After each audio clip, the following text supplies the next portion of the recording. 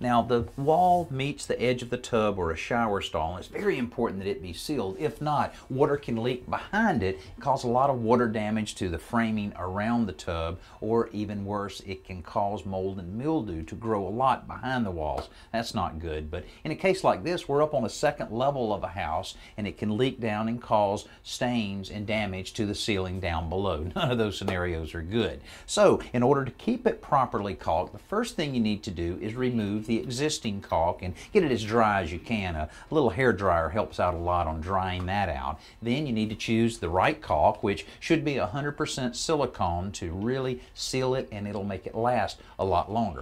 But you know, a lot of problems that homeowners have when you're applying caulk, whether it's here on a tub or any other part of your house, is ending up with a nice, smooth, finished product. But here's a couple tips that'll help you out on that. First of all, if you're using a latex caulk, it's very easy just to smooth it out just using water. But here, using silicone, water won't help you at all. So what you can use is just mineral spirits. After you apply a small bead of caulk, put your finger down in the mineral spirits and wipe it nice and smooth. But then you have to have the smell of mineral spirits and having that on your finger. Here's something that we found recently.